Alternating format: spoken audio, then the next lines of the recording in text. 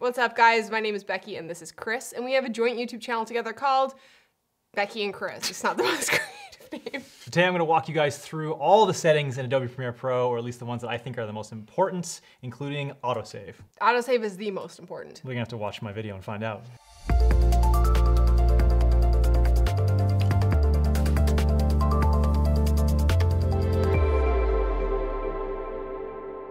Okay, so in today's video, I'm gonna run through some of the settings that are available to you in Adobe Premiere Pro. Most of these settings are pretty good to go out of the box. You can use the program as is, but there are some that I think are important to know about. So the first thing to cover is getting into the Preferences dialog box. You do that by selecting the Edit menu, going down to Preferences, and then selecting any of these here, which then all show up in a list on the left-hand tab there. So we're gonna start with General. And General, actually, all of these things are pretty much good in their default settings, so I leave that as is. Next, we can go down to Appearance. You can change how bright or dark the interface is.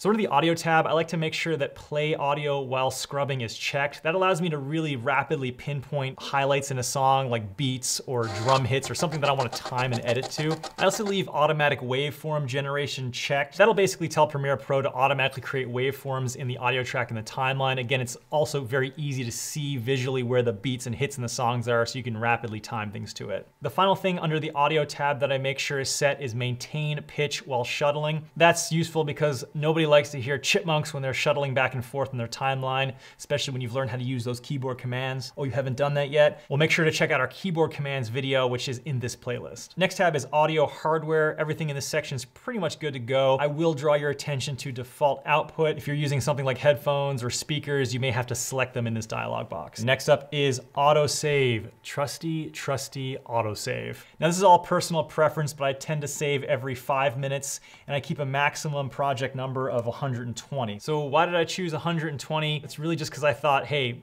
I want to be able to go back 10 hours and revert to a project within that window. In my opinion, hard drive space is cheap. Your time is not, so just be generous here. So the next few tabs look great out of the box. That's where we're gonna skip down to the Media tab. So in the Media tab, the first thing I wanna make sure that is set correctly is the Indeterminate Media Time Base. And for me, that's 23.976 frames per second, because that's what the media is in most of the projects that I'm working on. If you're confused a little bit about what frame rate to use for your projects, we made a video about that on our YouTube channel, Becky and Chris. So the other setting I wanna draw your attention to in the Media tab is the Enable Hardware Accelerated Decoding.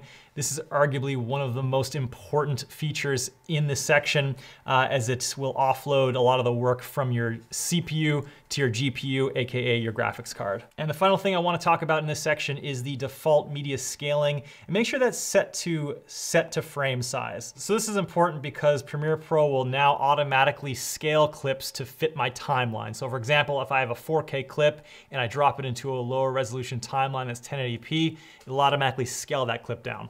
So we're gonna skip down to the timeline setting here now. So the first thing I wanna draw your attention to is the still image default duration.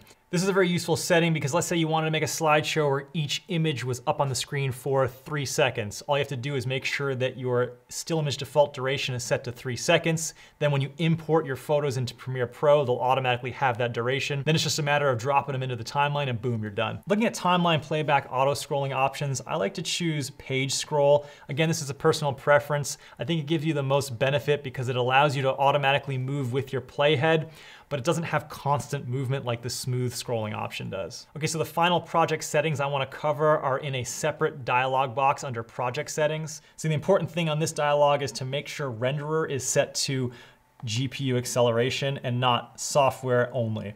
This is basically make sure that your GPU or your graphics card is gonna be doing most of the heavy lifting.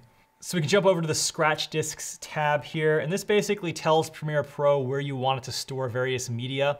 Traditionally, I've always stored my media on a separate drive from my operating system just for optimal performance. But again, if you're using a laptop like here, you really might not have any other options. In the next video, I'm gonna be showing you guys how to use the Effect Controls panel to change your clip size, position, and speed.